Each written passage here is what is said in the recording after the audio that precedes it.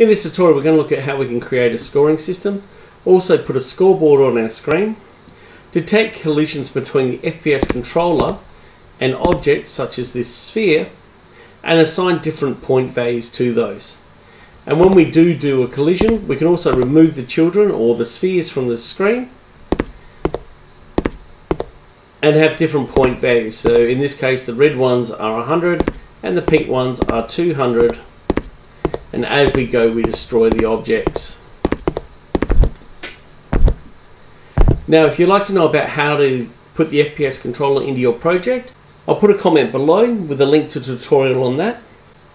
If you'd like to know how to make a kill floor so when you fall off you respawn onto your stage again, I'll also put a link to a kill floor tutorial for you as well. So I hope you find this tutorial useful. If you do, give it a like, subscribe, and let's get underway with a blank project.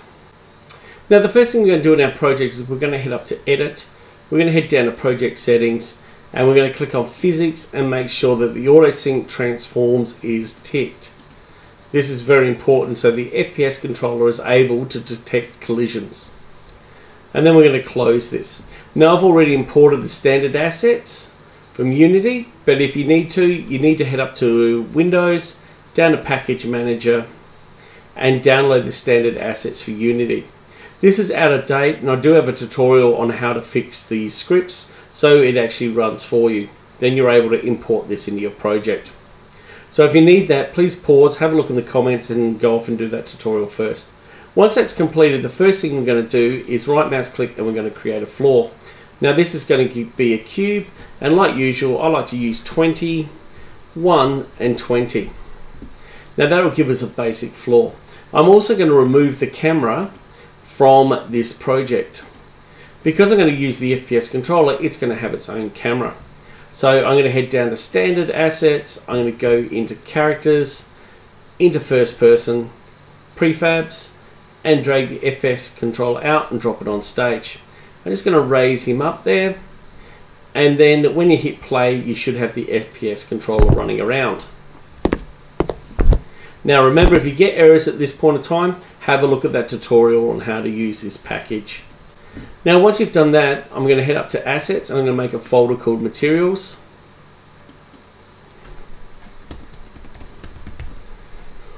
And in this folder I'm going to place a new material. I'm going to create a material, and I'm just going to turn the floor green or something like that just to make it look a little nicer. So I'm just going to select a green, a little darker green, and then I'm just going to drag and drop that down so it looks like grass and put that in the folder. So when my FPS controller is running around now, it just looks a little bit nicer to the eye. Okay, let's create a scoreboard. Well, what I need to do for that is create a script. So I'm going to create a folder and call that Scripts. And inside Scripts, I'm then going to create a new C# script, and it's going to have the name of Scoreboard.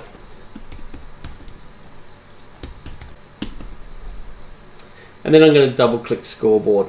So once Scoreboard opens up, you've got to make sure that the file name up here is the same that is here in the class, otherwise it won't know the class. And I'm going to remove the update function and also the start function as well. I'm just going to delete those, just leaving me with the class Scoreboard. And I'm going to create my own public variable. Now a public variable will allow other scripts to see this variable.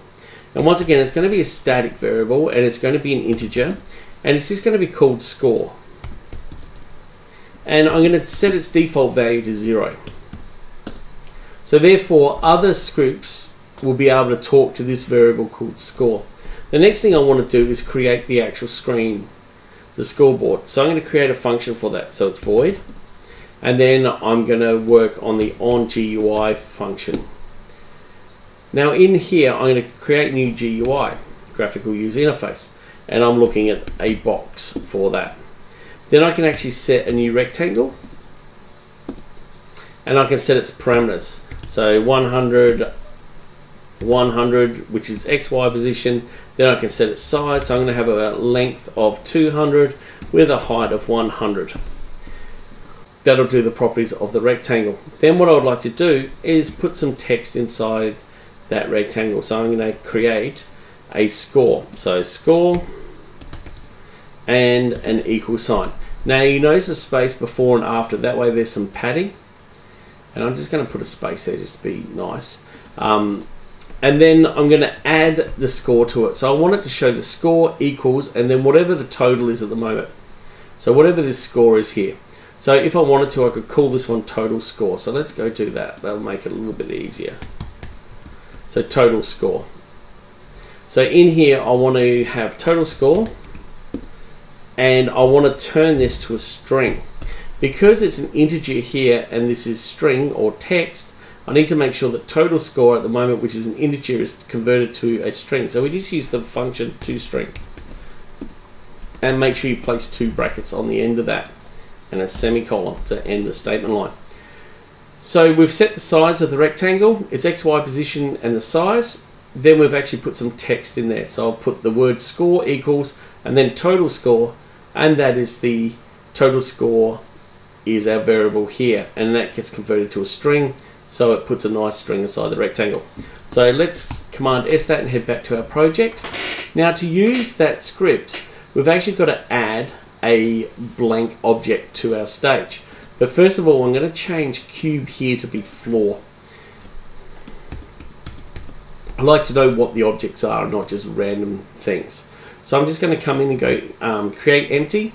So it creates an empty game object. I'm just going to move it out of the way of where I am at the moment.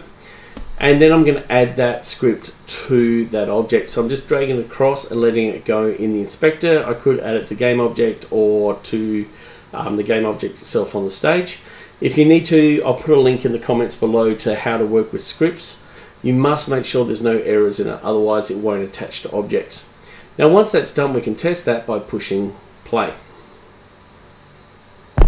Now you can see I've got a scoreboard. Nothing to collide with yet, but as I move around, the scoreboard goes with me.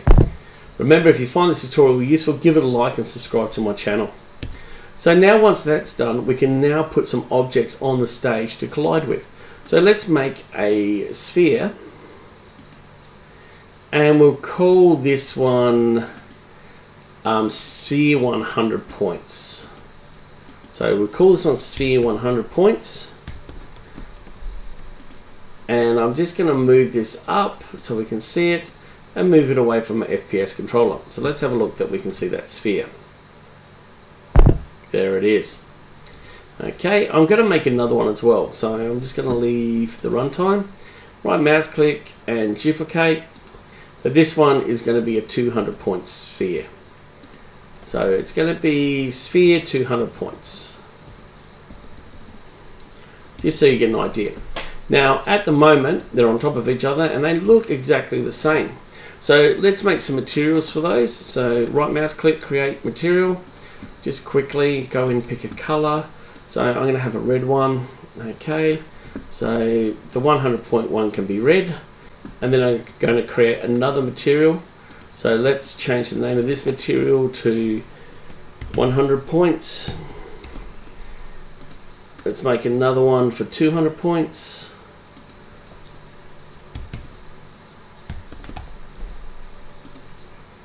And we'll make the 200 point one that pink color we were talking about before. So we'll head around here, head across, and we'll make that one pink. We'll change the green to floor, so we know it's the floor color. So there's our materials. Let's have a quick look at this, see that it looks nice. There we go. Alright, but as we run forward at the moment, nothing happens to the balls. Not much at all. So we need to put some properties onto our objects before we start coding. So the next thing we need to do is check the properties of the sphere are correct. For a collision to be detected, we need to make sure there is a collider on the sphere. So I'm just going to select the 100 point sphere and make sure there's a collider on it. Now you notice that there is a little green line around it. That's its shield or collider detection. If I change that to 0.6 rather than 0.5, it'll make it bigger and you can see it floating around the ball. This is sometimes a lot easier to use because it will allow the ball to collide with the FPS controller. We also need to add a rigid body. Now with a rigid body, we can check that it's got a discrete collision, or you can have it continuous. I only use discrete at the moment, rather than having it look for it non-stop. Also, if you toggle open constraints, you can actually fix the XYZ, so the ball will not move if you collide with it and it's not detected. We also need to do the same thing on the 200 point sphere. So we need to make sure that this also has its collider. If we want to increase it, we can do that as well, just so you see it. Also, we need to make sure the rigid body is on here as well. And I'm going to lock this one into position with the XYZ, and we're still going to leave it as discrete. The last thing we need to do is on our FPS controller, you'll notice as we go through, it has a rigid body, but it doesn't actually have a collider. So we need to go in here and place a collider on it. There are box colliders, capsule colliders, and also sphere colliders. So I'm just going to add a capsule collider to my FPS controller, and once again you can increase the radius of it, 6, to make it a little bit bigger, or even again we can go to 7, and we can increase its height to like 1.5. So you can see that the collider is now sticking outside. Now this should allow the two objects to collide and be detected.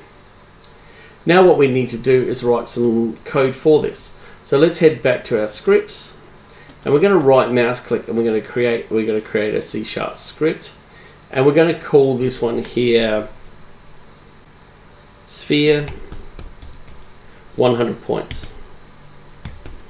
Now it's important that you don't start with numbers at the front, otherwise it will cause you an error. Now what we'd like to do is put the script onto this sphere, so it's sitting there listening for what hits the sphere individually, rather than the FPS controller going, what did I collide with? Because as we walk along, each step will be a collision. So we're going to open this up into our Mono Developer, or in my case Visual Studio. I'm just going to remove this block of code once more here, as we don't need this start and the update. And we're going to create a new function called void, and it's going to be an on collision. So we want to use the void on collision enter, and you notice it automatically puts in collision and collision. So when we collide with something, or something collides with this object, it will collect all the information into collision. And therefore we can actually test. We can go, well, if the collision dot transform dot name equals to the FPS controller,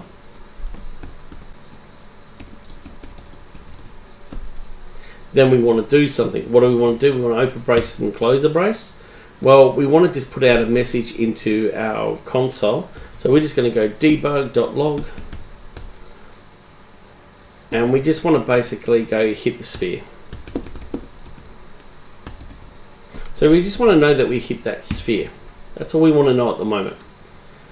So have we hit the right thing? Now you need to make sure the FPS controller is the exact name of what's colliding with it. So in this case here, FPS controller. So you can copy this and paste it back in your script.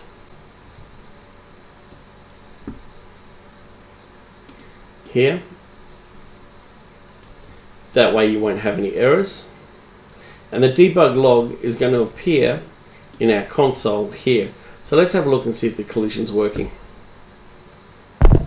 So I've hit the ground, I'm walking forward, and as you can see it hasn't worked yet. So let's go back and just check that I've attached the script to the ball. So I'm just clicking on project, select the 100 point sphere, just checking through. Nope, I haven't attached it yet. So it's a good idea to actually drag that across and attach it to the object. So now the sphere is listening for the collision. So after we've added the script, let's just go back and check it. Make sure there's no spaces, that the FPS controller is all in quotes. That looks correct now. We've associated that with the script. We'll check our FPS controller. It has a capsule collider, it's 0.7 and 2. You can see the radius there. And on our sphere, we have the script, the rigid body, and the collider. So let's run it now. I'm just going to push escape, turn on our console, and then click and run into, yep, and it's working now. So you can see the debug coming out of there quite alright. Okay, so let's adjust it now so we get a score. Let's head back to our code. Now to get a score, we know that this has worked because it's debugged and told us we're in this section inside the if statement. So what we want to do now is talk to the scoreboard script, and we want to update the total score. So to do that, we've got to go scoreboard, which is the name of that script, and then we want to talk to its scoreboard. So that was total score. And then what we want to do is add 100 points to it. So the plus equal means whatever total score is, add 100 to it and save that. So at the moment it starts at 0, run into the ball, it should turn to 100, and then this script will display the total points, which is 100 on the update. So let's see if that's working. So I'm just going to save it, head back in and hit play. So on the detection of the collision now, we should see a score change. Watching the scoreboard, there you go, it's 100. If I run into it again, it's 200. Keep running into it, 300, 400, etc. Now if I'd like to make it disappear after I run into it, when I go back into my script, I can then get rid of it by using the command destroy. And then I can actually say what I want to destroy. In this case, it's the game object, which is itself. So it basically says, you know, destroying me. But remember, you've got to update the score before you destroy yourself. So let's run this now. So when I run this program, we should see, after we collide with the ball, the red ball disappear, and the update to 100. There we go. Now, if we want to touch the pink ball and get 200, what we need to do is duplicate the script. Now to do that, I need to actually create new script. And I'm just going to call this one Sphere 200. And then I'm going to open Sphere 200 in my editor. So I'm using Visual Studio. I'm just going to delete the contents once more. Now, as you can see across the top here, I've got the different programs. Here's the script for 100. So I'm just going to copy that because it's all the same commands except for a minor change. So now I'm just going to paste that and actually convert this to 200. And we are done. So I'm just going to save this. Head back to my program. The only thing I need to do is associate that with the pink ball. So I highlight that, bring it across and put it into the hierarchy. Let it go. Now when the program runs, if I touch the pink ball, I should get 200 points and it disappear. There we go. And when I touch the red ball, I get 100 points and it disappears. So I hope you found this tutorial useful. If you did, give it a like, subscribe to my YouTube channel. If you want to add more balls to the stage, rather than redoing all those processes, all I need to do is go like copy and paste and then move the new instance somewhere else, as you can see here. Otherwise, I can keep pasting them and moving them. Or if I want to copy and paste the pink ones, I can do so as well.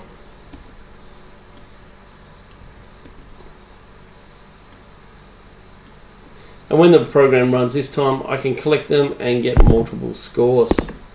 So you can see them all disappearing as my score increases. Alright, hit like, subscribe, and I wish you all the best in your game development.